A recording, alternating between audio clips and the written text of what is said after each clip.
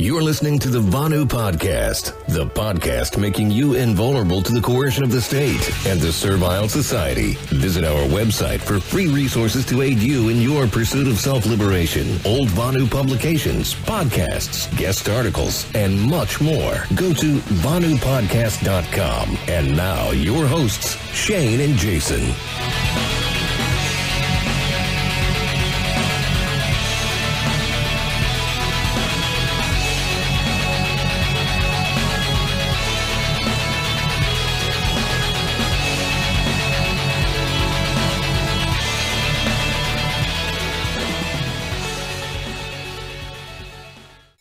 This is Anarchy Radio. I'm your host, the LiberDJ Fenix.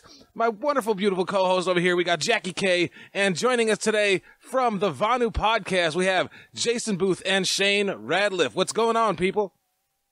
Hey, morning, folks. Appreciate the invitation to come on and chat. Yeah, I'm excited. I love doing podcasts. I love your guys' stuff, and I love talking liberty. So it's a win-win. Hell yeah. Jackie K, you looking fabulous over there. Look like you did your hair and got it all did up. Like a shower does wonders. Hey, at least once a month, right? So, we've been doing this new segment on Friday nights called the Panarchy Discussions, where we bring together ANCOMs, ANCAPs, anybody that have really differing ideologies, and we figure out how to make inroads to connect them instead of infighting and move forward. And one of the big things that I wanted to address within those discussions is how do you actually take tangible steps to get from where we are now to a free, voluntary community if we can't have a free and voluntary world. Because personally, I think that's going to take generations to actually attain. And one of the things on the Vonu Podcast that you guys have touched on is the idea of operating in the second realm and the different methods that individuals can take to free themselves from government. So one of the main things that you guys do on your show, the Vonu Podcast, which you can find at VonuPodcast.com, is you go over definitions. So, can you define for me what the Vonu, what the second realm is? Yeah, of course, and we always try to start off with definitions. But so there's a couple possible ones that we can use. One of them is actually from a cryptogorist fictional novella called #Agora. And in that book, it's defined as, quote, technically the second realm is described as encrypted communication, encrypted currencies, anonymous and pseudonymous identities, and untraceable action, end quotes. Another possible definition is an updated version of temporary autonomous zones, essentially the ability to conduct trade and other activities, including vices, in certain areas at particular times without reprisal from the state. TAS is originally conceived of as geographically mobile, like Vonu shelters, yet now it may include cyberspace, such as the deep web.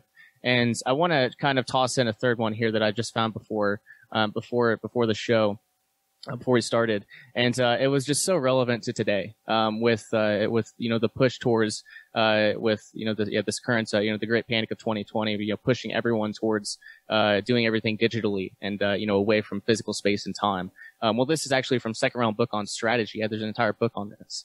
But this is from the first chapter, and it's just a conclusionary point. Quote, we must form a culture and society of liberty, or at least take first steps towards this goal, and nourish attempts to accomplish a cultural secession from the mainstream society that allows us to form and protect institutions of social interaction and relationships. So that's the idea, is basically pockets of freedom in physical space and time, as well as digitally. So yeah, that's the idea. Is we're not going to wait around for all of society to understand freedom, or we'd be a long ways away, right? I mean, look at what's going on. Obviously, people don't understand freedom. People don't desire freedom. They don't desire personal responsibility or self-sufficiency. So if we want freedom, we're going to have to build it ourselves. We're going to have to build these pockets of freedom, and that is the entire idea behind building second realms. All right, I fucking love that. So what we're doing right now, would this be considered a second realm?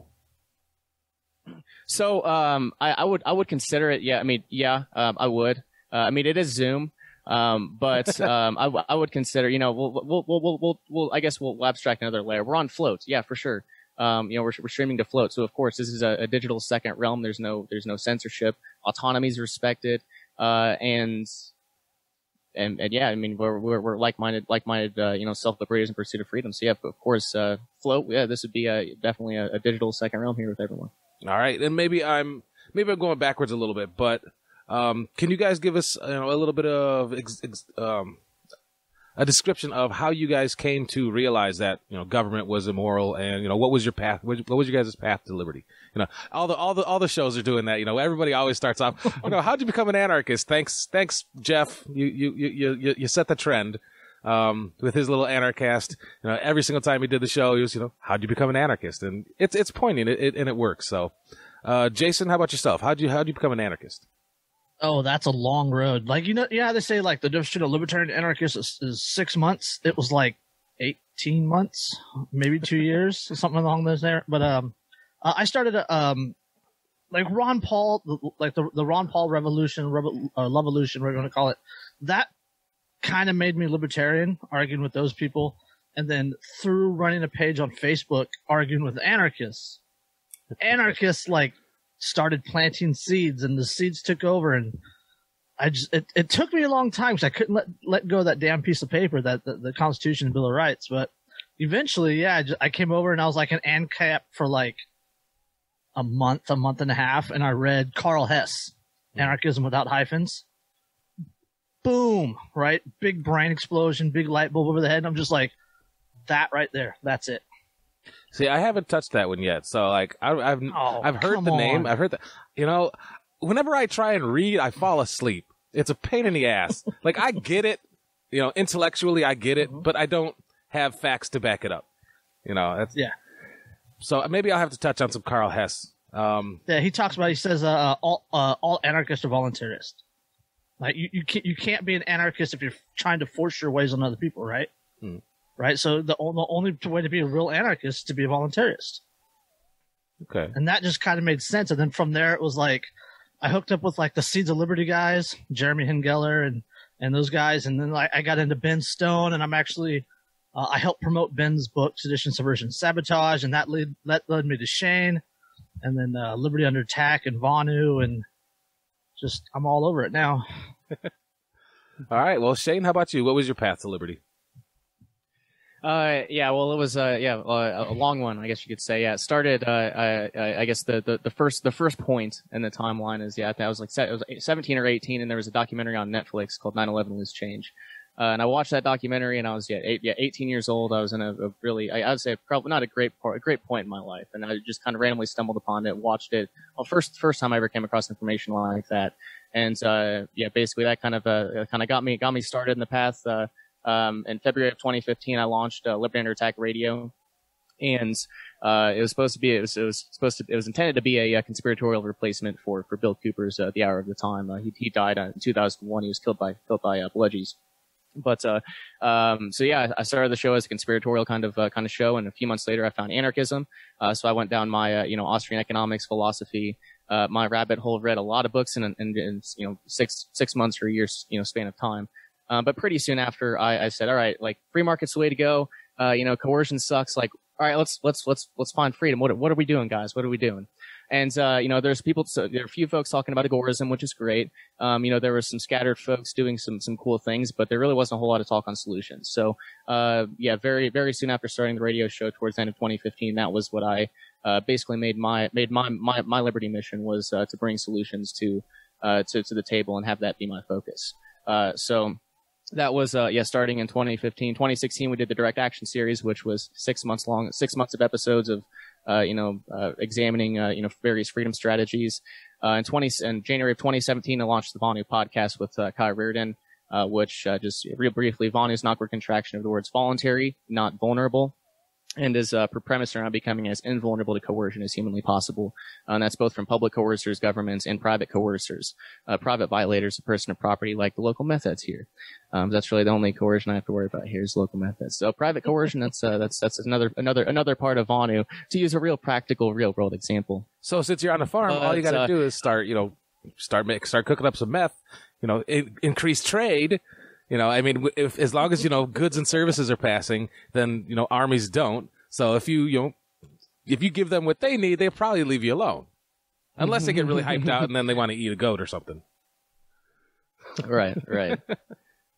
So yeah, that's the idea, is that becoming invulnerable to all coercion of all forms, from all coercers.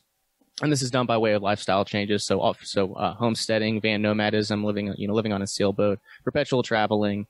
There's a lot of strategies, and it's very, very individualizable, because we're all in different positions with different scenarios. Some people have kids, some people have children. I don't.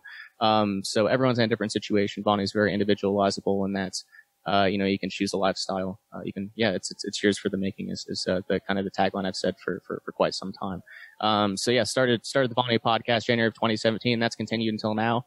And, that's been my focus is solutions. And I mean, that's the topic we're going to talk about today as well. You know, building second realms. I mean, it was necessary in 2015 when I kind of started this adventure, but, it's ever more so important right now. With Shane, all the insanity. Plug your book. I guess, I'm an author too. Yeah. Vonu, I wrote a book, Vonu, A Strategy for Self-Liberation. Wrote that mid 2018. I never promote my book, guys. I'm terrible at it. I wrote it. If you want more on Vonu, you can find it for free as well. I go through all the philosophy, that the strategy itself, all sorts of various lifestyle changes, pursuance of freedom. That's I guess a little about me. That's all I do is focus on solutions, and now most of my time is spent outside with my 20-some farm animals, goats and chickens and ducks and all sorts of stuff. Now, I'm addicted to buying livestock now. So, you know, like they're talking about another stimulus check. I love it. You know, I used to not like this sort of stuff because, you know, socialism is bad, but it's all funny money now, right? Like, who gives a shit? Like, if they're going to be issuing stimulus checks, I'm going to buy some Bitcoin. I'm going to buy as many farm animals as I can, like hard assets. So as far as I'm concerned, like, keep the stimulus checks coming. I got shit to buy. Like, I got stuff that's actually worth stuff to buy.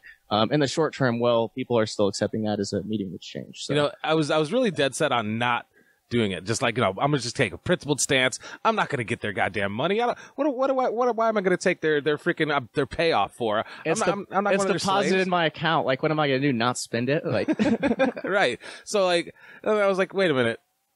Why am I going to leave money on the table? Like, I can do something positive with this stuff. So, right. You know, I eventually, you know, I filed for it, and I was like, yay, I got $1,200. You know what? I'm probably just going to give it right back to the state. Fuck them. I work under the table. I didn't get one. I didn't get one either. I'm a tax evader. Gave me the big bird. See, you should have filed. Damn, man. So, Jackie K, I don't think we ever covered your path to liberty. Like, what was your path? My whole life has been anarchy. I had a broken home, and the state didn't want me, thank God, and grew up on the streets and sold drugs and a high school dropout, and my whole life has been non-compliant. All right, hell yeah.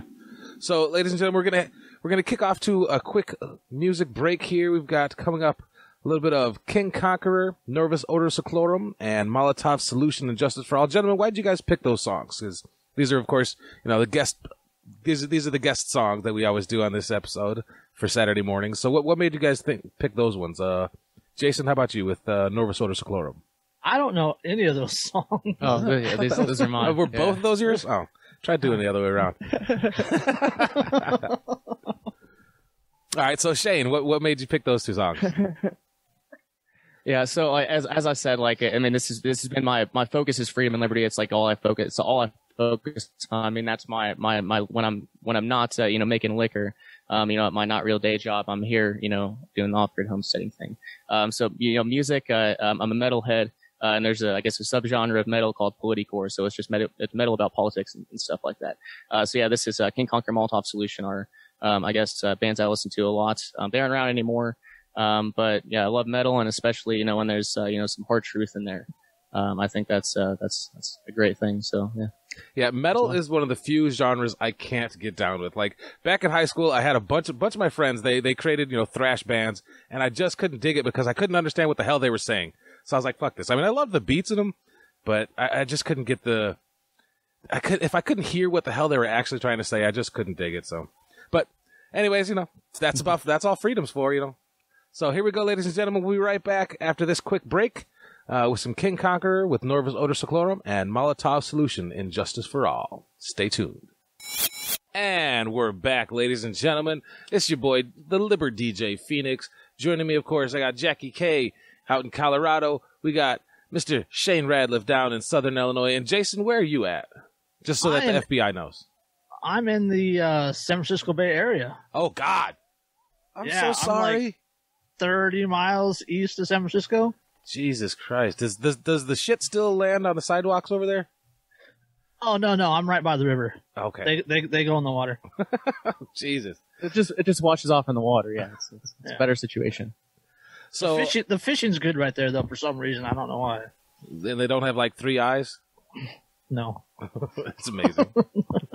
No, I'm a little east of all the plants, so. So are you guys going to Anarcho Vegas? Crypto Vegas? You guys gonna make it out there? No. Ah, terrible. I don't think so. I know I'm gonna make it to MPL Fest this year. But yeah, I don't know. My not real day job at the distillery opening up to the public at the end of the year. So I'll be busy the next couple months. I always make sure to slate some time for the MPL Fest. But yeah, I won't have much more time to travel this year, unfortunately. Well, as long as they don't fucking try and take my blood, I'll be there.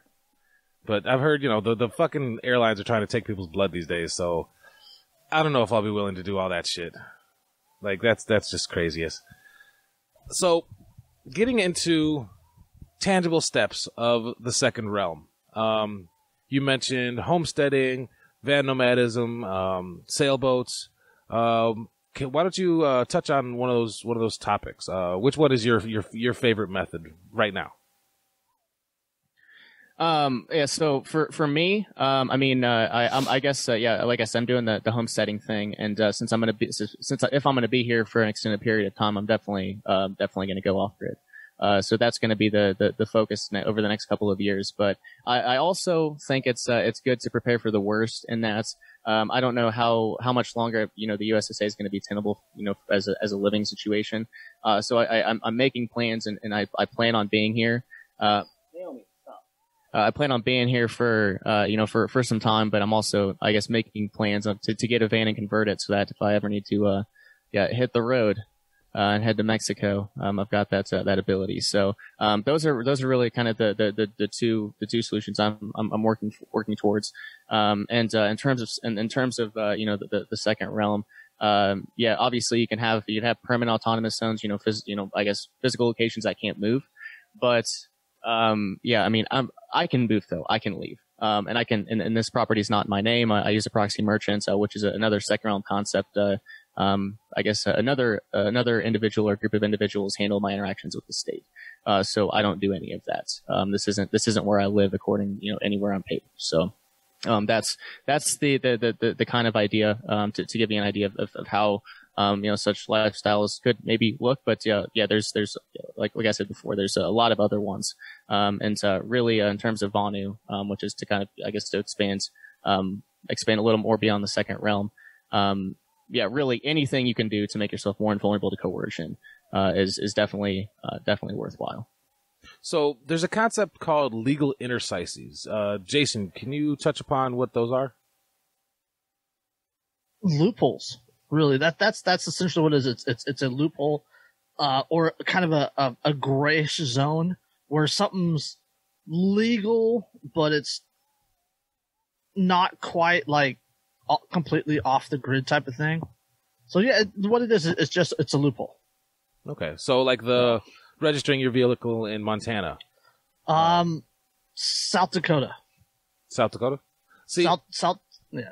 I was under the impression that Montana would work too. I've heard about Montana too. Apparently, it might be a situation there too. I need to look into it. Yeah, I've got a friend, one of our past guests on here, Jessica Love of Love Java. Check out Love Java. She has recently registered her vehicle in Montana. I think it's cost like $400 and clean and clear as long as it's a 10-year-old vehicle. One time only. That's it. You get plates and sticker, and that's it. You never have to deal with it again. It's registered through an LLC in Montana, so you can do it anywhere. Do you know if the South Dakota thing has like those restrictions with 10 years? No. I think it's yourbestaddress.com, right, Shane? Mm-hmm. In South registration, Dakota, driver's license. Mm-hmm. Yeah, registration, driver's license. Do it all. There's also they'll give you a PO box which works as a physical address, and then they will forward your mail anywhere in the United States, wherever you are. So, like if you're in Colorado this week or Florida the next week, they'll forward your mail to you if you let them know. But yeah, you go to South Dakota, you stay in a campground for a night, you get a receipt, and then you go to the DMV and you can register your vehicle and you can insure your vehicle out of South Dakota. And then I think you get a driver's license there if you're in there for a couple nights or whatever it is. And then you can also get, if you stay there for, and then if you have the address for like 6 months, you can also get a concealed carry license through them. So yeah. Now, the concealed carry reciprocity is worth mentioning. You brought that up here. You brought that up, Jason. That the a concealed carry card in South Dakota, reciprocates with a number of states. So it's a really great legal interstice. 26 states or 28 states or something like that. Wow. Yeah. Yeah, so that's like in terms of legal interstices, so like obviously South Dakota, like government of South Dakota, it's still a government, and it should be treated, as vehement enemies. Obviously, the enemy is government. But yeah, legal interstices is like utilizing those, like stuff like that where it's totally legal. Like South Dakota wants you to do all of these things out of South Dakota so they can make a little money. As far as like moving to South Dakota, like that, all that sort of stuff. It's not like a radical, like self-liberational type thing. But you can reduce your vulnerability to coercion, especially like South Dakota, there's no state income tax. So you're going to have one less government looking to, parasitize you. That's a word. So there's the big concepts like that. And then there's also just like the normal, like gun show loophole, like that sort of stuff would fit in there too. 80% lower. Where it's more, where it's kind of a gray area where like you can buy them online without like any identification or anything, but you probably shouldn't talk about it because there's like you might get you're probably going to be put on lists of those things, which is not, I guess. Well, if you're not anonymously, utilize security culture and all that. If we're not on a list by now, I mean, if you're not on a list by now, you're failing. But one of the things I want to bring up real quick when we're talking about like the South Dakota thing and registering your vehicle and having a license and concealed carry permit, like the whole idea of Vonu is limiting your exposure to the coercion, right? To the state. As an anarchist, I say, fuck registration, blah, blah, blah, blah, blah, but having this piece of paper, having these stickers, through South Dakota really is a very minimal fee. And having that sticker on your car exposes you to way less coercion than if you didn't have a sticker, right? If you had one of those, sovereign citizens license plates on your vehicle, right? You pull that, you get pulled over and then you got to talk to the cop. Every interaction with a bludgie is technically a death threat. So having that sticker and going through something like this dramatically lowers your exposure to coercion. So, I mean, I think that is really, like the goal of illegal interstices, right? Yeah, it's a mitigation step. It's not a solution per se. Yeah. Like you don't. Rayo talked about this back in the 1960s, 70s. That he gets his slave tags, but like when he was a band nomad, he obviously had his registration. But I think he talked about having it. But I mean, I lost my train of thought. But yeah, I mean, you get the slave tags to you get the slave tags, but you don't rely upon them.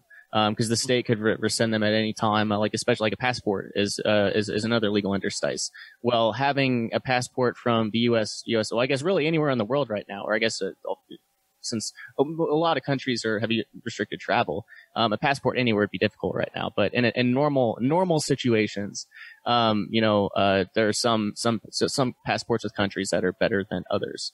In terms of limiting your coercion. Yeah, I know. And then also having multiple passports, which again I hate. Like I'm with Jason. Like as if a new one. Like I don't want to deal with any government whatsoever, and especially I don't want to get like dual citizenship and have 2 passports. Like that's twice the government.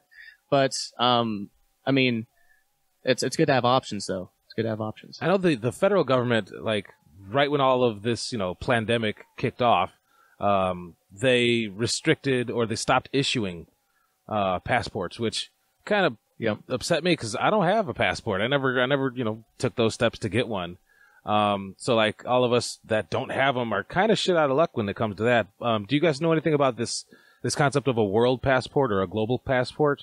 I know Ian Freeman from Free Talk Live, he said that he got one and it worked for him to go into Canada and come back. But are you guys familiar with this, the concept of a world passport? No, I'm not familiar. Damn it. Not familiar.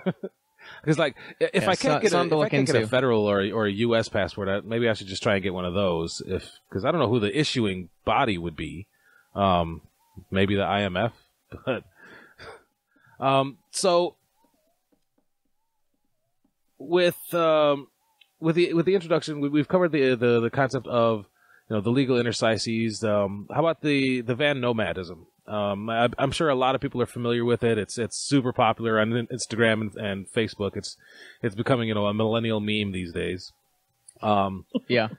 The idea of going minimalist and stuffing everything in the back of a cargo van. What are some methods that obviously you would want to get either the registration and licensing out of either a Montana or a South Dakota. But what about for people that don't want to perpetually travel? Like, is that an option? Can you do this van nomad life stationary? Absolutely. Yeah. Of course. And Jason, if you want to go ahead and go. Rayo talked about this a lot in his original writings of Vonu. He lived in a pickup truck with a camper on it, and would go into the city for work and sleep in his camper, and then go back up into the woods on the weekend. He traveled all over in that. We have a lot of friends that do it.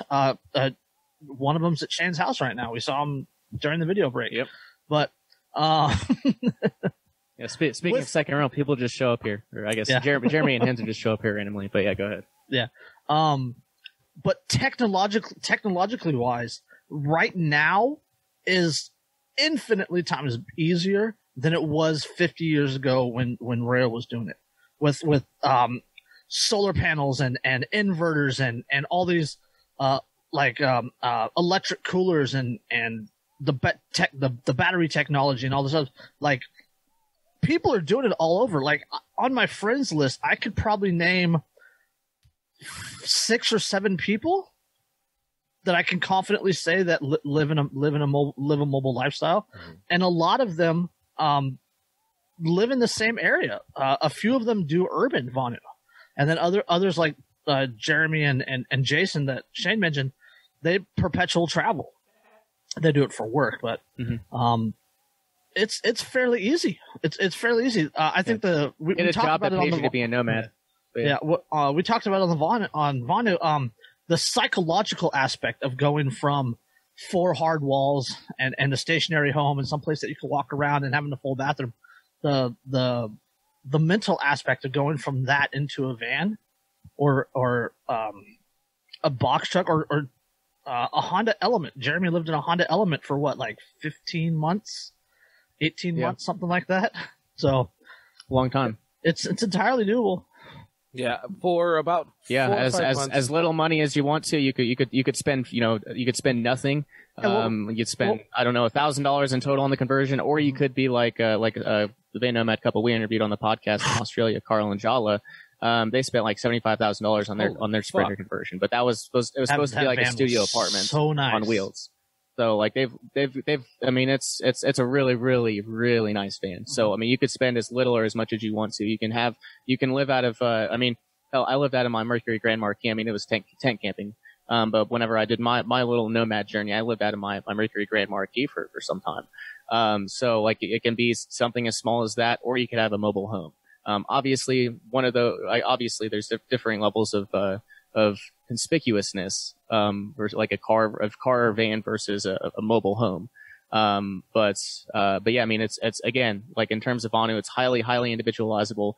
If you don't have a lot of money, you can still do it. If you have a lot of money, you can obviously still do it. It's a really, really good first step. And this is something that Rayo talked about as well, that, van nomadism isn't a panacea. There's the slave tax. There's if you're on government roads a lot more, you probably have more interaction with bludgies. There are some downsides to it, but as far as that first step of getting somebody out of the servile society, out of the first realm, and into, because I mean, the 9-to-5 jobs suck up so much time and energy for people. So if they can adopt a lifestyle change like van nomadism and live on $500 to $1,000 a month versus having to pay that much for rent alone, they'll have, they'll have more time to devote to self-liberation, maybe more time to educate themselves on whatever topic. But it's a very good, intermediate strategy. My plan was to be a van nomad and then eventually move on to a sailboat. So like the van nomadism was just one step in that journey. So I guess that's another way you can conceptualize it too, is even if it's not the end goal. Everyone I've talked to, everyone I see that lives this lifestyle, I mean, it comes with its own challenges and obstacles, obviously, but a lot of people still choose to live this lifestyle. So I've heard it's, very, very freeing.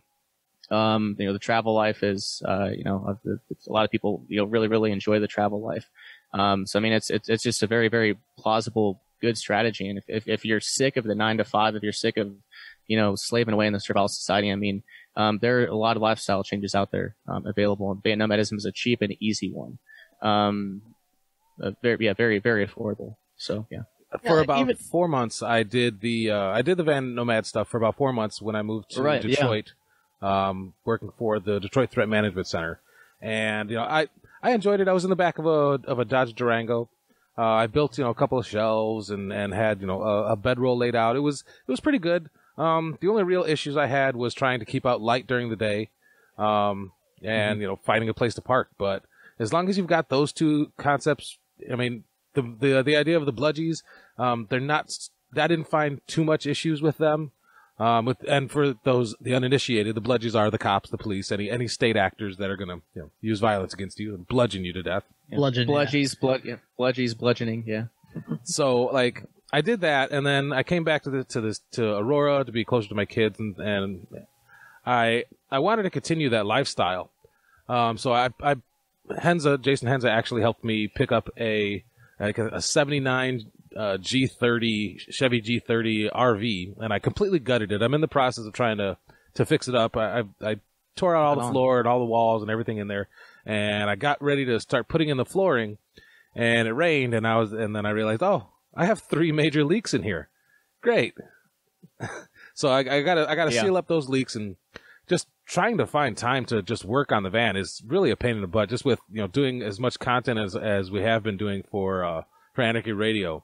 Trying to find time and keeping it parked on the street in the town that I'm in, Aurora, has been probably the biggest danger, because I keep getting like these little stickers, hey, you have to move it, and because apparently it's only supposed to be there for 3 days, and where it's at right now, it's been there for about 2.5, almost 3 weeks. But luckily, no one's put a sticker on it. Nobody's complained about it. So as soon as I have the ability to, I'm gonna pull that back in the driveway, try and fix those leaks. And once I do that, I've got all the insulation, I've got all the skeleton for the subflooring. Then I can actually start, kicking that into higher gear. And hopefully with this next, supplement check, or what the hell the next round of Trump bucks, I can really put some actual work into it. The next round of communism. Yeah. Involuntary communism. It's not communism. They force you to take the money. Yeah. So I mean, and you make a good point there, Phoenix. And I want to mention that specifically because I mean, Rayo talked about this too.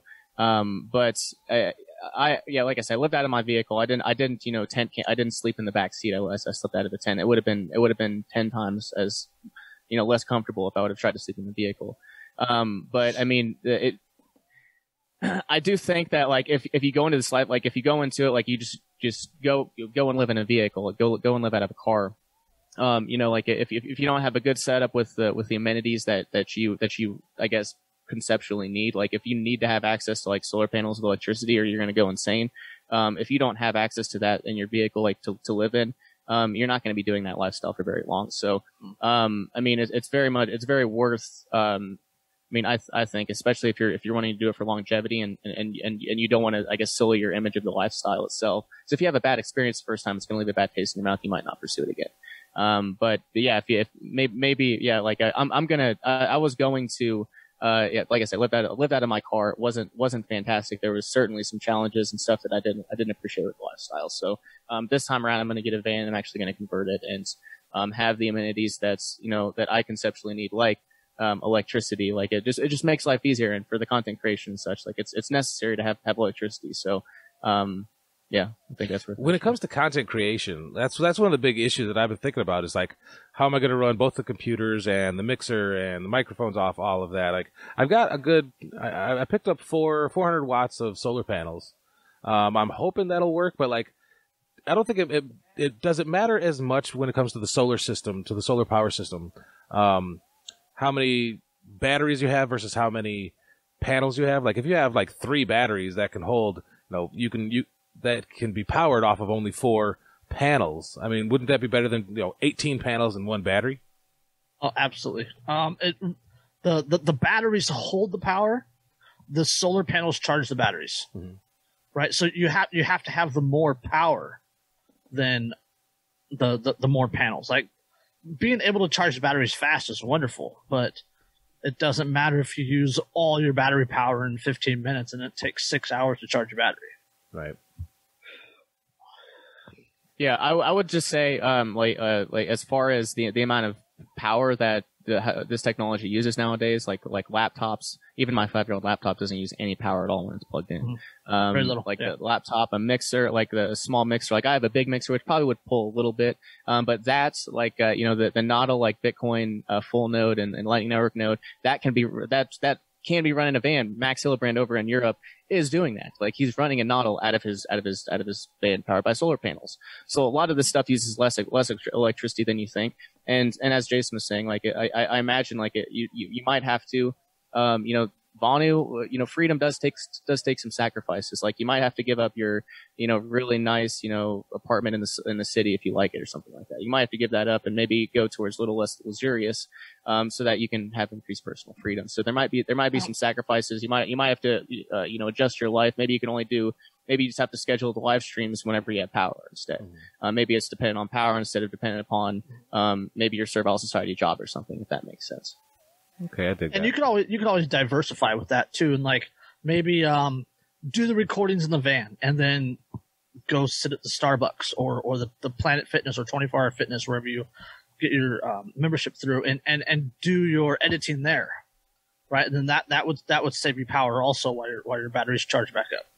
Well, that's if we have Planet Fitness is open. Well, what was in it? November.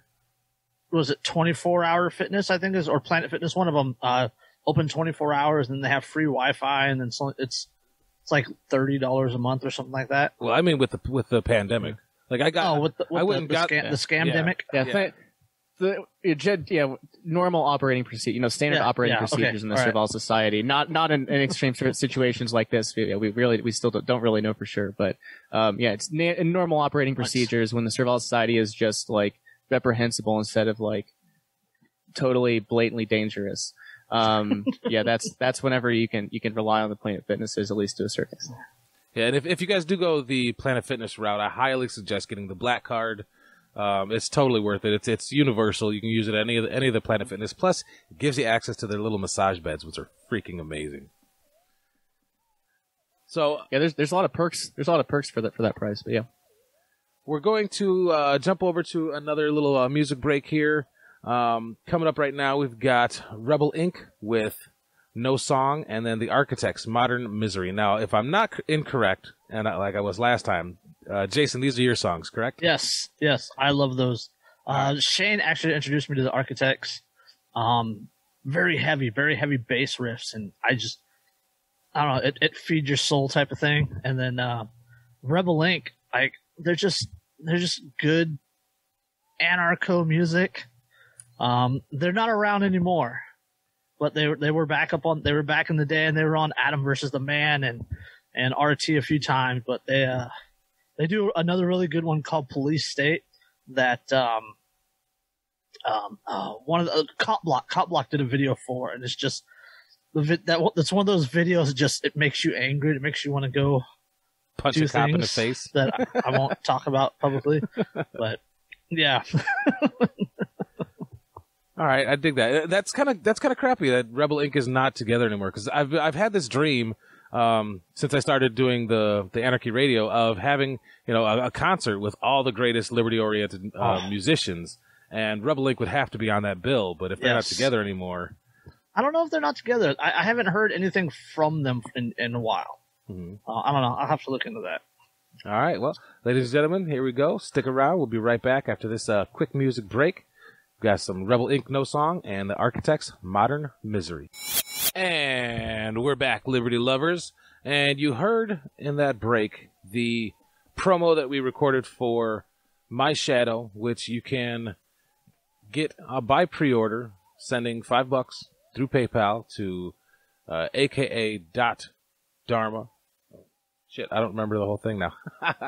But if Dharma was here, hey, there she is, Jackie K. We heard the promo for your book, My Shadow. How do people get that again through the pre-order? I have a PayPal link that people can actually just type in, but I don't remember what it is. Crap, and that was my issue too. Is it just aka.dharma@tutanota? Totally, and it is, and I think my PayPal me is My Shadow. I'm looking now. I'm such a stoner. Well, we're always our own worst advertisers and marketers. But also you do the Road to Anarchy, the page, and you added a new ability to get onto the Road to Anarchy. You can text Road to Anarchy at 22828. Is that correct? That's correct. Yeah, I'm trying to make it super easy for people to join so that they have access to community information, education, really anything to do exactly what the Vonu guys are doing, break free from kind of the state, bring freedom home. And when was the most recent episode or issue? Just dropped yesterday, correct?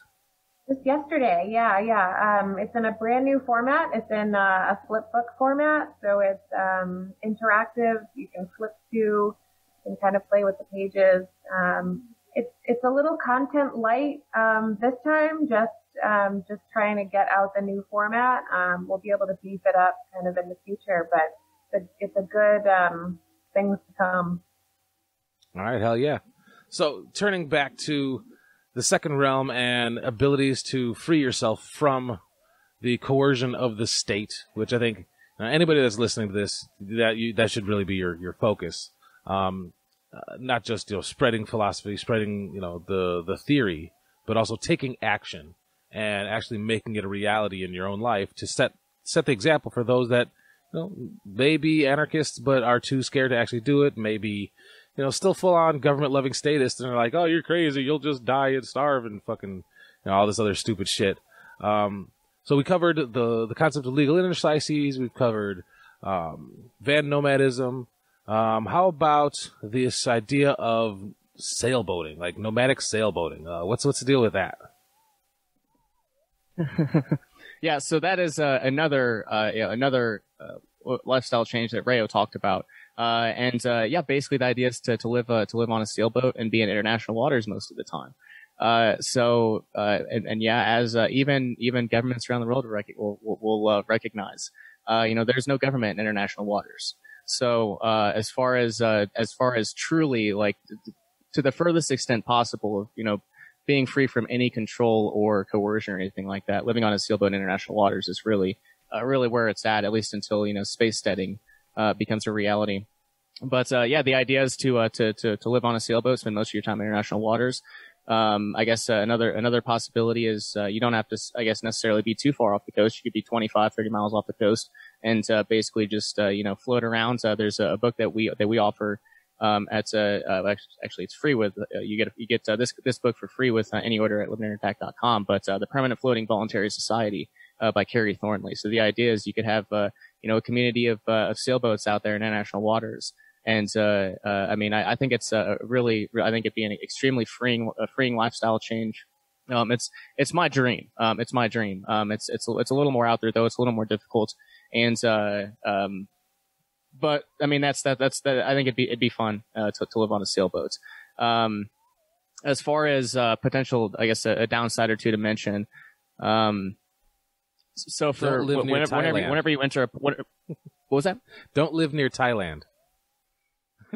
Yeah, fair enough. Yeah, that's probably they're one of the things people should remember if they're going to go for the sailboating option is the fact that there is no government means there's no government. So you better be able to protect yourself from all aggressors, public and private. There was a story of a couple that they moved. A gentleman he fell in love with this girl from Thailand, and they decided they were going to do a floating house. I think it was like 13 miles out of Chad Elwar. You're talking about Chad Elwar-Towski? Yeah. They were like 13 miles outside of their jurisdiction. Was that correct? I don't know how far it was. I don't recall exactly. I don't think they were that far off the coast, but I think they were in the economic inclusion zone. So okay. So not only do they have do governments claim a certain boundary, but then they claim a boundary past their boundary? Yes. Oh, what the fuck? Yeah, so I think it's I don't recall the number you can find on Wikipedia. There's the contiguous zone, there's the exclusive economic zone, and then there's I guess international waters. And one of them is up to one's up to 20 something 23, 24 miles off the coast is where they have where they can exercise some restrictions on environmental or licensing for fishing or stuff like that stuff like that. And then I think it's up to it's a lot further than that, maybe a couple hundred miles even. I don't remember the number exactly, but that's the exclusive economic zone where you can't have you can't interfere with any coral reefs or atolls or anything like that. Anything solid. 200 miles. 200 miles off the coast. Yeah. Jesus. Okay, my memory's not terrible then. Okay, good deal. It's been a long time since I talked about living on a sailboat, but I think it'd be a really interesting lifestyle. But one of the major downsides is, and you can find this just like there's a lot of people on YouTube that do van nomad blogs. There's quite a few folks that do minimal sailboating vlogs, and one of the downsides is I guess if you're going to follow all of the laws and comply. There's some countries when you go to port they require you to check with 5 or 6 government agencies. Jesus Christ. Before you can it can be a pretty big pain in the ass. I interviewed Alma Sommer on the Vonu Podcast just a week or so ago, and they actually had Coast Guard come on board their boat, and I guess it was a pretty bad. I mean, it's not a fun situation. And the idea of Vonu is to be more invulnerable to coercion, and that's if you're at that point, it's not really a fun place to be in. And you're gonna have to return to port sometimes, right? I mean, these boats. Some of them are big, but you can only store so much stuff on there. It's very much a frugal, minimal lifestyle, just living aboard a van. So, it's an interesting one, but unfortunately, it's just not as practical as living out of a vehicle or something like that for most people. So it's one of those more out there ones. There are a lot of out there ones I love to talk about. I would love to see a really wealthy Vanuan or wealthy anarcho-capitalist buy a decommissioned aircraft carrier. And put it out in international waters. Wasn't that tried? If I remember right, wasn't that tried? There was also the cement barge one that they tried, and it sunk. Oh yeah, okay, yeah. There was that was oh gosh, I wrote an article on this too, and we talked about it in the Vonu podcast. But yeah, that was one of the failed seasteading ventures. One of the failed ventures. But yeah, I mean, you could go really far out with this, an aircraft carrier and international waters, and anytime it comes under heat, you just move. But the problem with aircraft carrier, though, is I actually like I have a character that is an aircraft carrier in my fiction book, so I actually looked into how much it would cost, like how much fuel it uses, jet fuel, like it's jet fuel, it's expensive shit. It's not nuclear. There's reactors on board, yeah, but it still requires things like JPL-8 jet fuel. Yeah, it's not. You can't. Let me just put it this way. I don't recall the numbers off the top of my head, but let me just put it this way. You have to have a central bank and access to a digital printing press like that to be able to pay for this fucking thing, to even move. So, yeah, not very practical, unfortunately. There's even ideas that were further out than that. Like there's one of the articles that we cover talked about herding icebergs. Yep. Herding icebergs. Like legit, with tugboats like, and dragging icebergs to international waters and living on top of the icebergs. And living on top of the icebergs, and like then on top of that, insane stuff. you would mine the fresh water, and mine the off gases, and then you could ship the fresh water to like the Middle East, and then burn or sell to the off California. gases. Yeah, or sell to California. We'll take it. So yeah, that was one of the more interesting stories, more interesting articles on it. But it's one of the weird line family in Argentina. Yeah, Chile. Chile. On the west coast of Chile, there's a bunch of islands there. This family moved there, and then like they would leave and then go to the villages and find a wife, and then bring the wife back to the family, and it got really complicated, and then there were so many rules that the sounds like some Jim Jones type of shit. It was very odd. Yeah. All right. So I mean, I love doing like there's some stuff out there like that. Like you're gonna get that sort of stuff. But I mean, that's the idea of Vonu, is get as creative as you possibly can when you're coming up with solutions. Like there's not a lot of material on this out there. Like you can get the idea, and so like we can tell you possibilities all day long, but you've got to be super creative and coming up with a lifestyle that'll work for you. And your specific situation. So like that's what I love about it, is there's like you get some off the wall shit like that sometimes. Maybe not super practical, but you like to see that people are thinking like that, because you think about the average person in the survival society, they don't think at all. So someone's thinking like that much, that's a good thing. They're wondering where they're going to get their next mask from. For fuck's sake. Yeah, right. Like that's one of the great things about Vonu is like anarchism.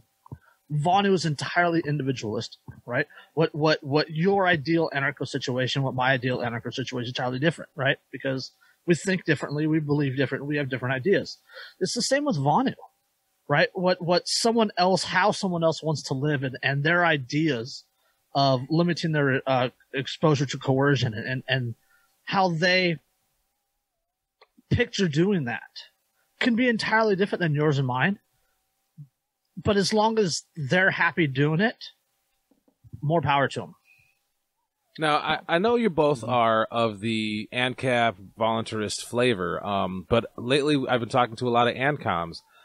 Do you think that it would be reasonable for an anarcho-communist to take some of these steps in order to free themselves? Like, and how would they go about that? Like, I don't know how familiar you are with ANCOM theory. One of the tenets of Vonu, one of the main strategies that Vonu laid out was the idea of intentional communities. And I believe in capitalism, but I'm closer to like a mutualist than I would call it myself an ANCAP. But one of the ideas is intentional communities, which like New Hampshire, right, with the Free State Project, encourage people to move to an area where you can be among like-minded people. Well, that's not very far from a co-op or from a commune, right? So having intentional community, like all the people that you meet online, like all your ANFAM, like move them to a piece of land in the middle of nowhere. Like create your own community. That's and the synonym for Vonu mini culture. Yeah, go ahead. Yeah, it's perfectly acceptable.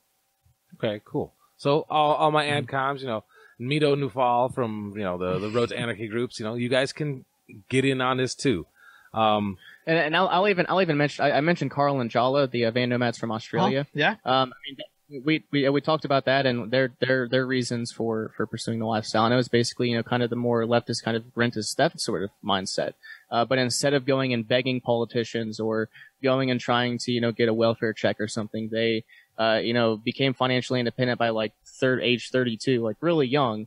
And, now they just travel around in a Sprinter van and surf and ride bikes and stuff. Like that is their life. And they built that themselves. They didn't go out and beg, for this to happen. So it's that's the idea. And so there's that variety. And then, there are obviously some folks, especially since there's, wilderness Vonu and off-grid homesteading. You'll definitely get folks, like more kind of the right wing kind of, wilderness Vonuan types.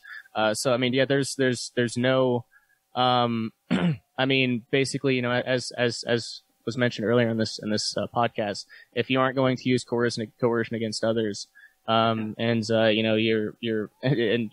pursuing freedom and self-liberation, then great. Like, I don't care if you think rent is theft. Like, maybe we could have a conversation about that sometime, and I could maybe tell you a little bit about what I learned from Human Action Mises. But I mean, that doesn't mean, like, even if we disagree, it doesn't mean that it doesn't mean that I can't buy cannabis from you or something, right?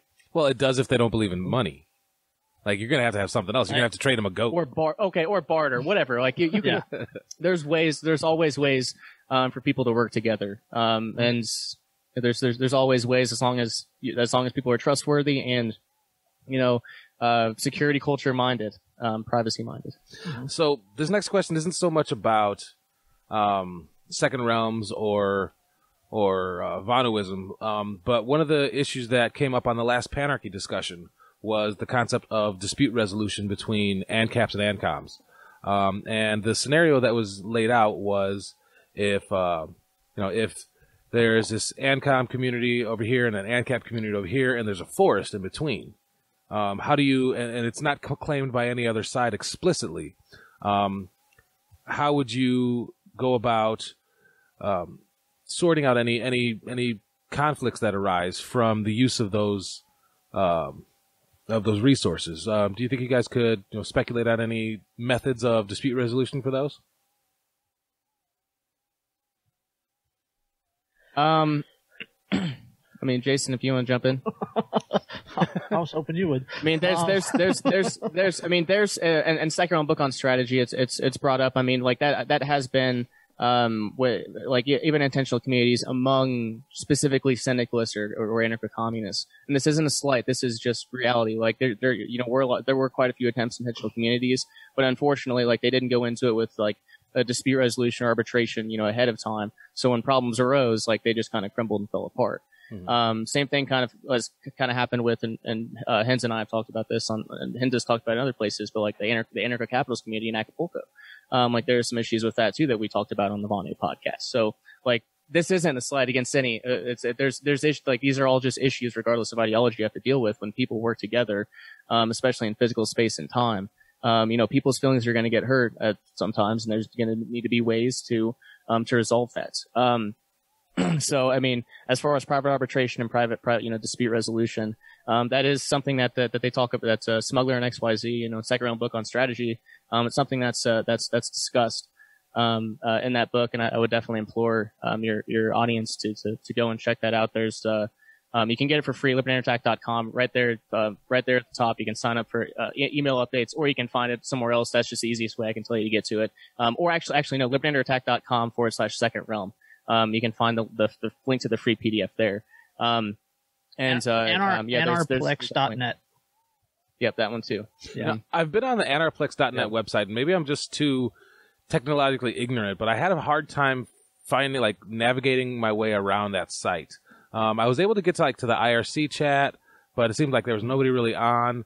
And like the access it's weird when there's no JavaScript, right? Like every other website is just JavaScript written, and that's just an HTML site. Yeah, it's weird. Yeah, it is. Yeah. Don't feel bad about it. It's back like it's a 2007 website. So, yeah. and it's for a purpose. It's built with privacy in mind. Yeah. But yeah. Goddamn. See, that's one of the biggest issues that I find, that I think most people find when it comes to seeking privacy and security is you give up a lot of convenience. Yeah. Yeah. And even when you give up that convenience, and this is something it's a conclusion I'm kind of slowly coming to over the years, but I'm losing a lot of hope. And, I don't really think I think it's really difficult, if not impossible, to have privacy on the internet. Even with a lot of these really awesome tools. Now, I guess the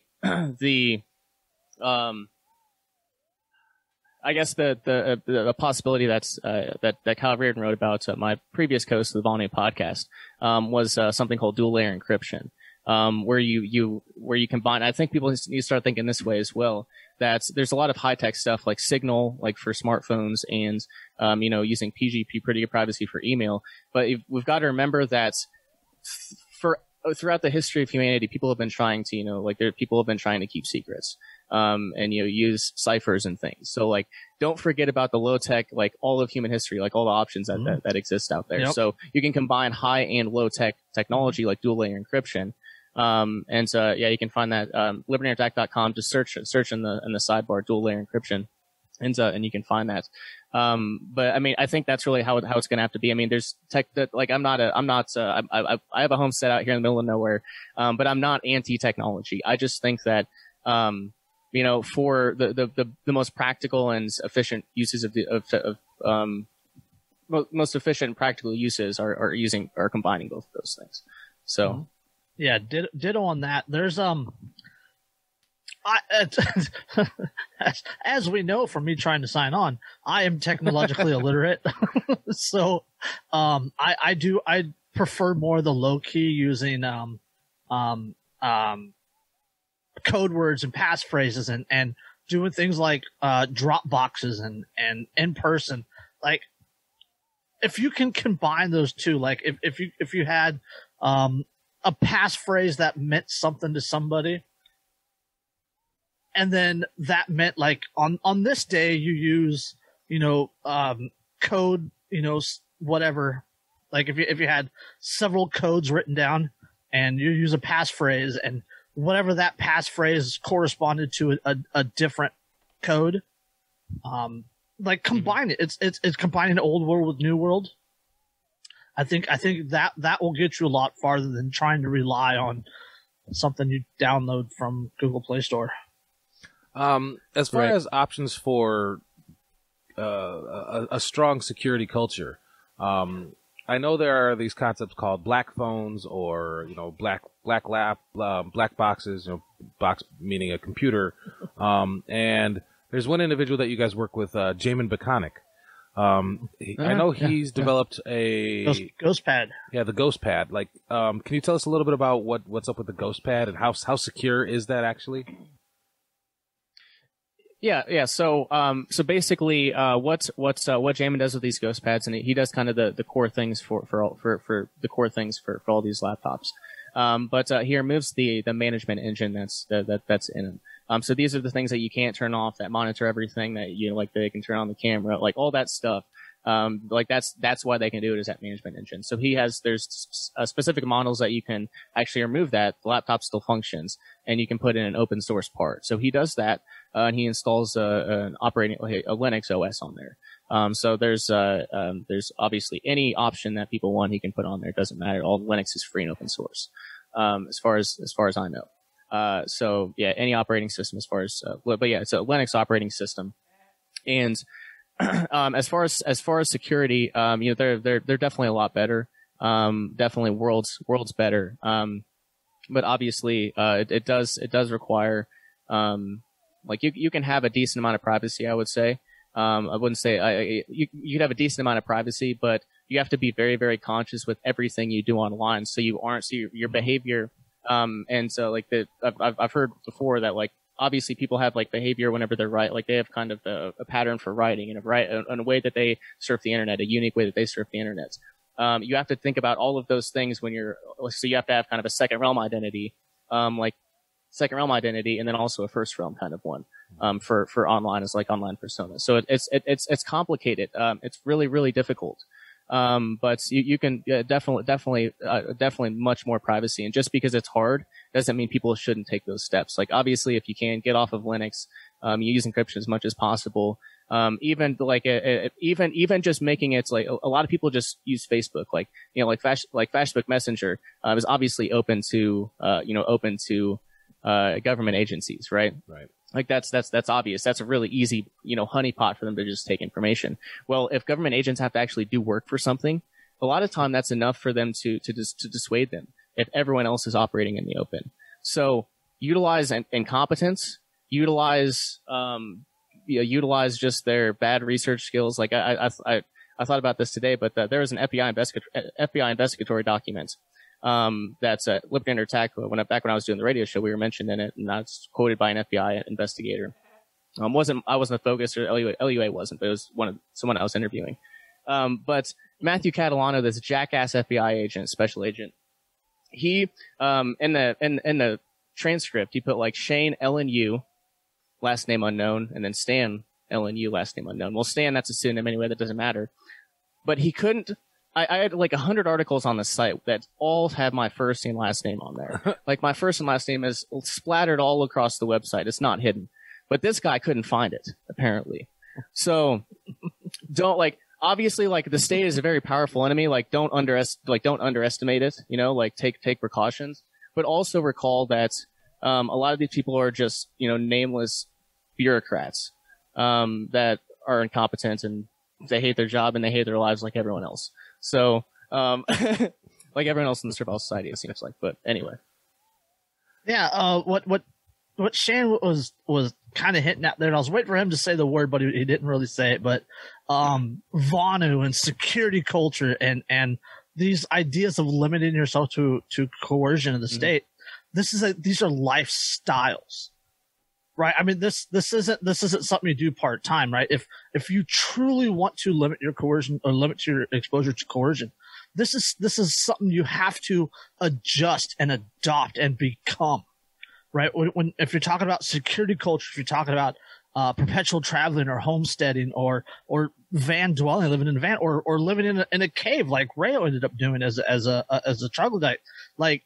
This is something you have to adapt and become, right? I mean, this isn't something you can. All right, time out. I don't want to do this right now. Like I just want to be normal. No, that doesn't work because that opens yourself back up. So yeah, these are lifestyle changes that you have to adopt. So yeah, a vulnerability in one area of your life leaves you vulnerable in others. Mm-hmm. Yeah. Mm-hmm. Now. Touching a little bit more in detail on technology that you can use to increase your security culture, the idea of a black phone.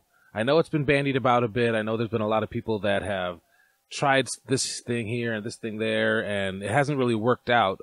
Do you guys know of any options as far as the efficacy of a black phone, or anybody that's working on one?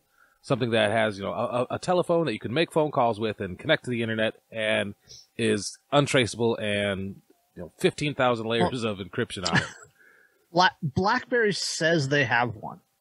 Okay.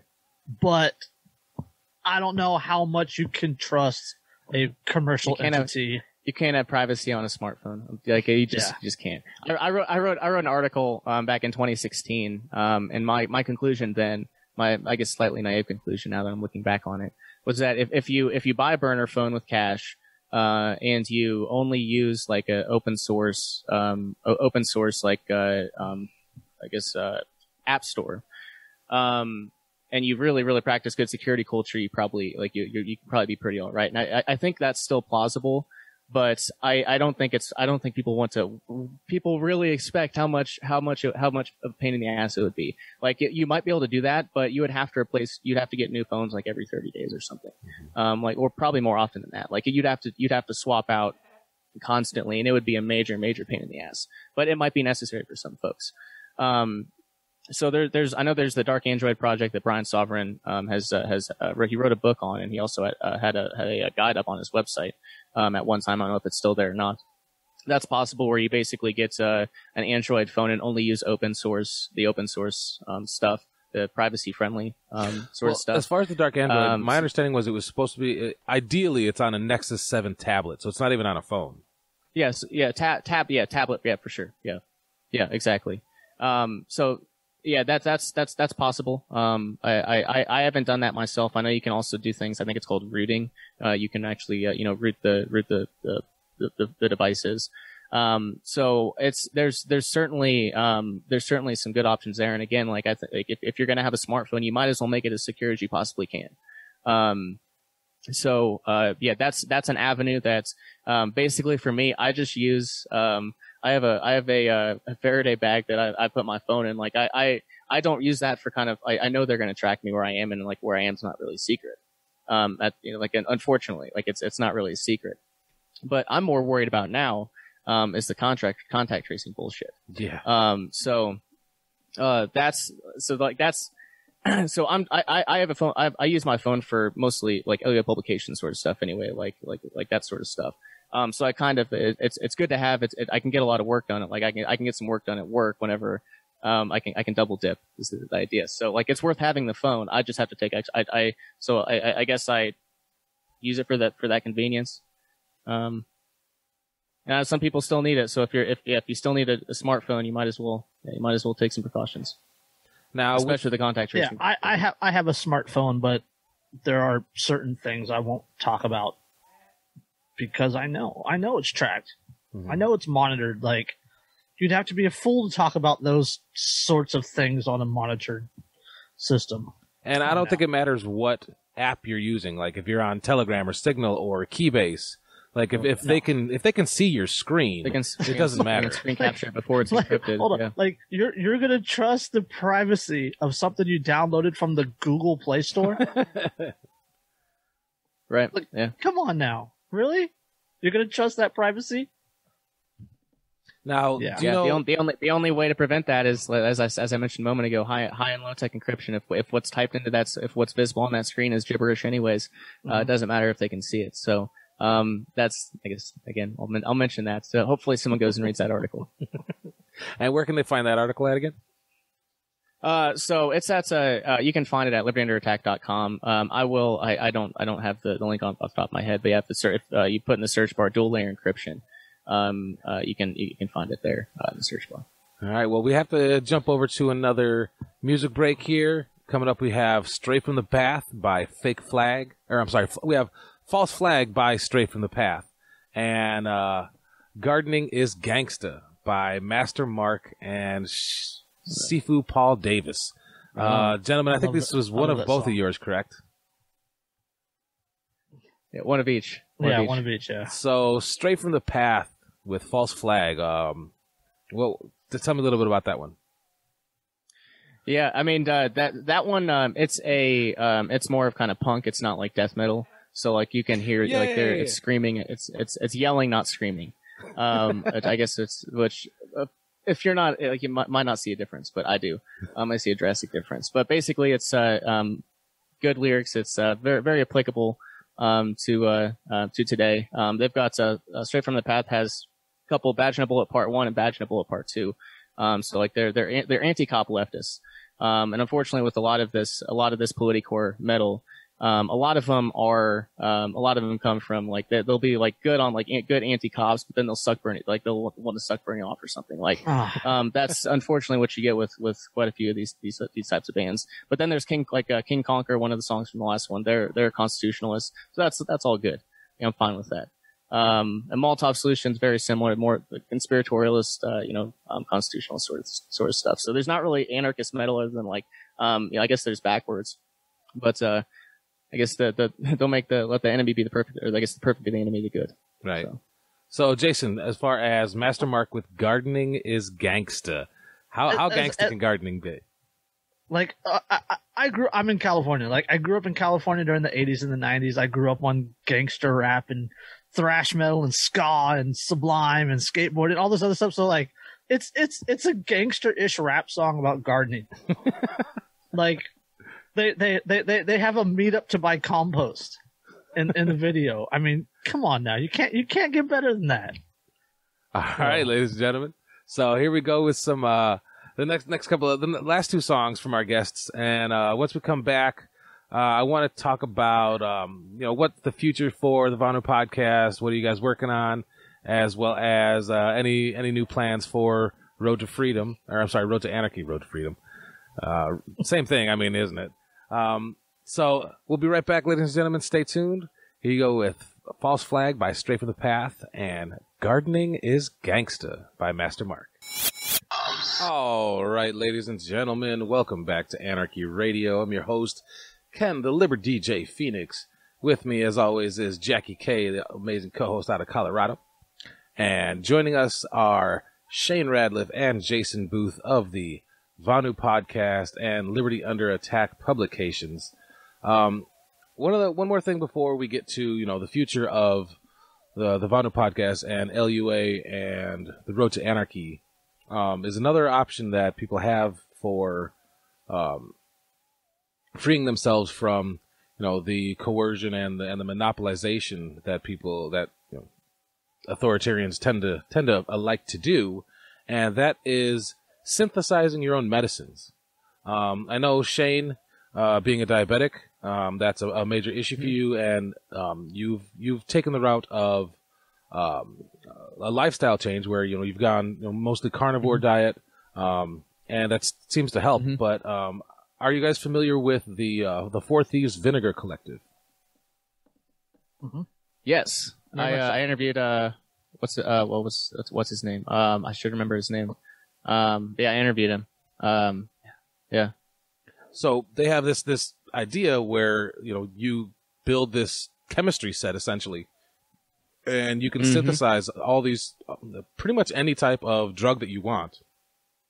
Do you guys have you guys tried any of that? Do you have any idea about like pricing or pitfalls? Any experience with that? So I'm familiar with the Four Vinegar Collective, and I'm trying to pull up his name here because I don't recall off the top of my head. I interviewed him as part of our crypto anarchism series. Dr. Michael Laufer.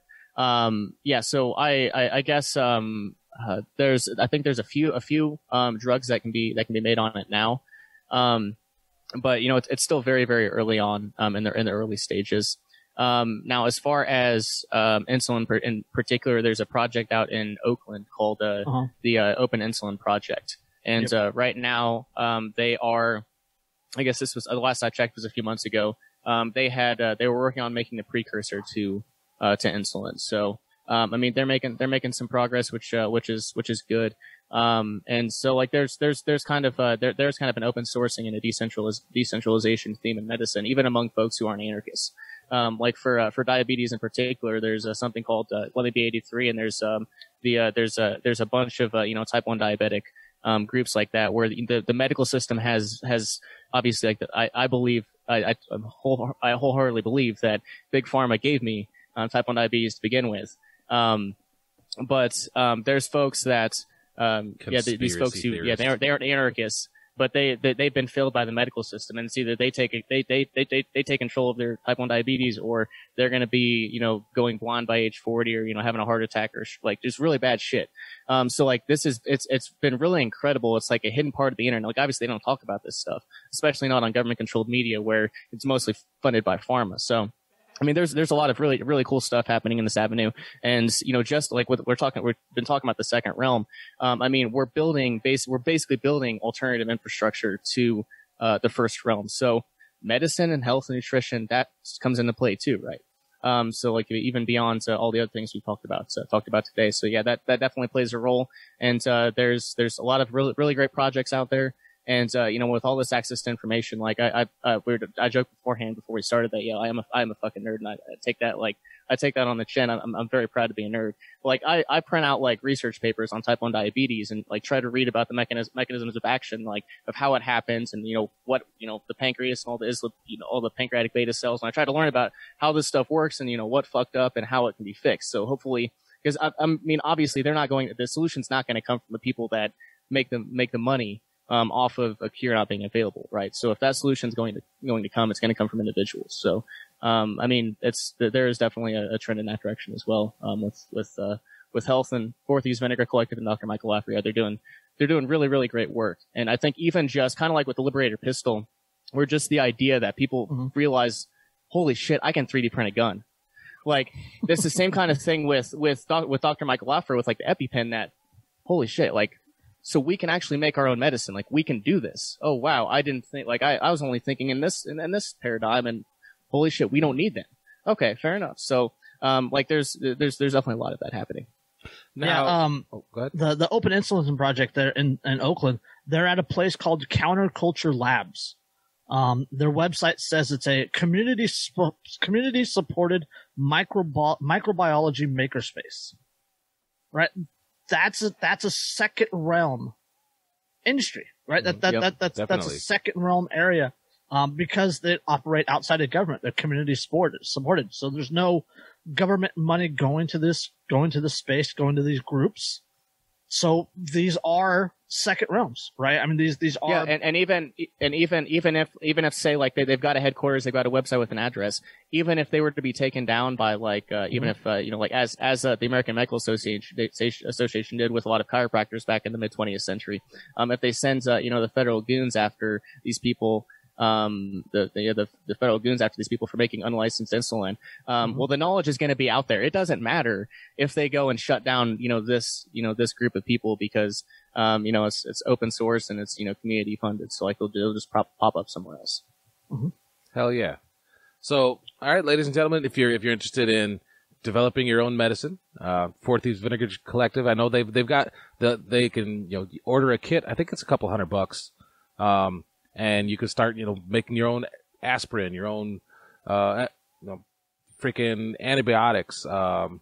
You mentioned, the idea of like the precursor to insulin. I have no clue, like what the hell that even means. What does that mean? Like, what is a precursor for something like? So and a lot of this is really this complicated shit. And like with pharma, they use big words and make things complicated so that it seems like it's more complicated than what it really is. But again, like I still have a lot of study to do on this. But basically, so they used to extract insulin from pigs. So it used to come from, I think, pigs and maybe one other type of animal. So they used to just extract it from other animals. Well, a lot of the insulin now is actually synthetic. So I don't know what the chemical is, but apparently there's there's a chemical precursor that if you can make that precursor, you can make insulin. So it's just it's just a chemical process that I don't understand. I haven't done it myself. I haven't done any of this myself. It's definitely a little out of my pay grade. So like the insulin precursor, it's a little out there for me now. So the insulin precursor is like the insulin precursor is to insulin as plastic is to a Liberator pistol. Like it's kind of like what you're going to make. Yeah, exactly. Yeah, that'd be a way to think about it. Yeah. Okay. Yeah. All right.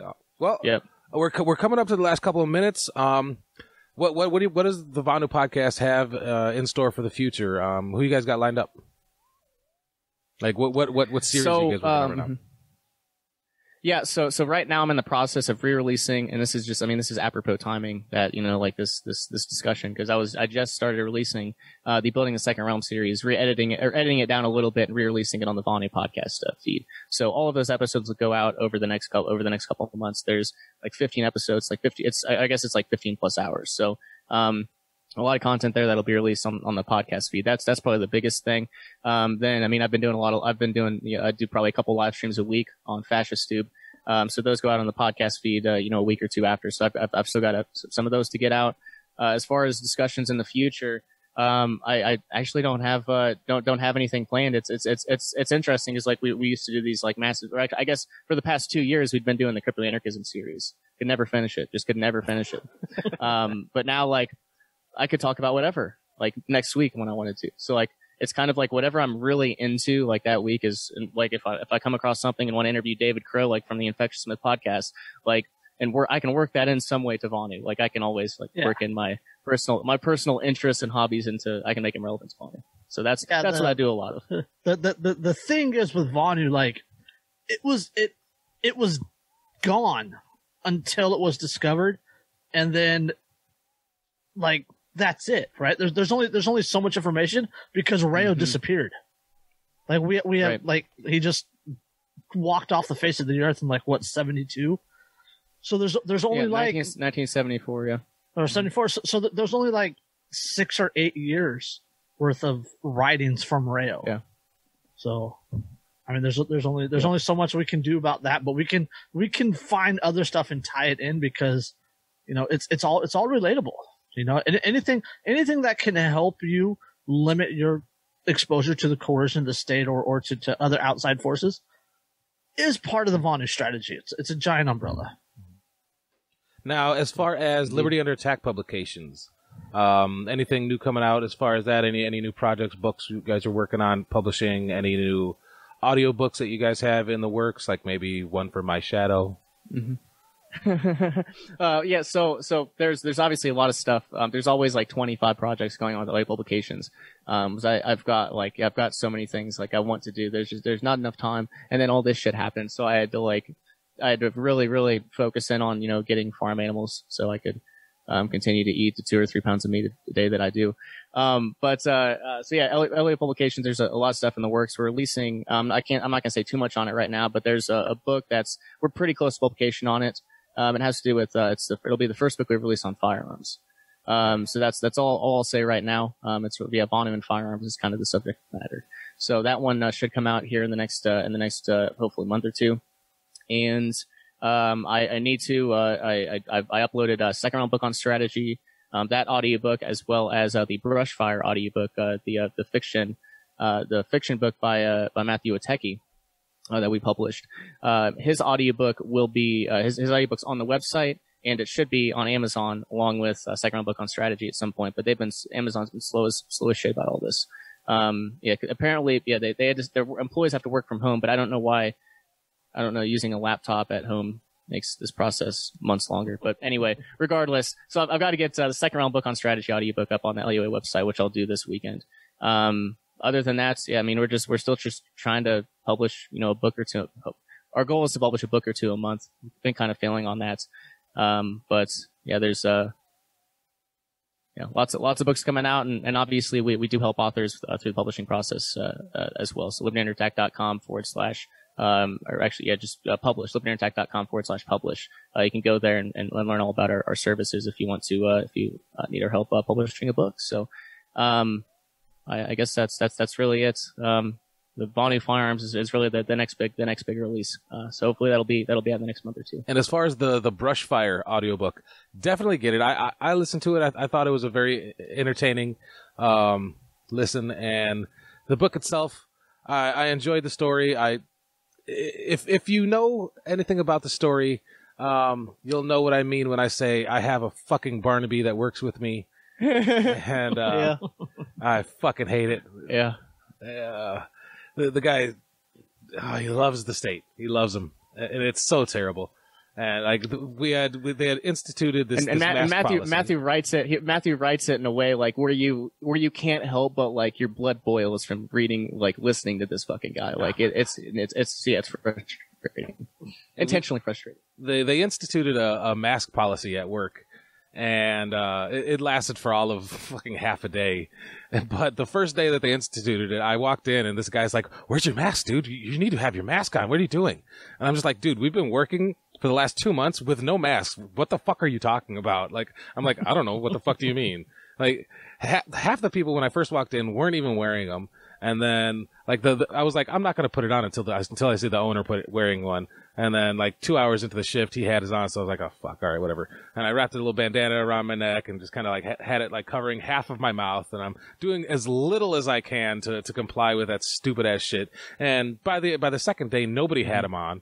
And by this Thursday and Friday, there was no one wearing masks whatsoever. It was so wonderful, even despite Barnaby. And then the people that rolled over initially looked like fools. Yeah, there was like the hyper compliant folks. Their argument was like, you look like a jackass. The owner's argument was, I don't want this place to go down like the meatpacking plants did. And I'm like, most of us work over 12 feet away from the other person anyways. Like, what the fuck are you talking about? But definitely get your hands on Brushfire. Thank you so much, guys.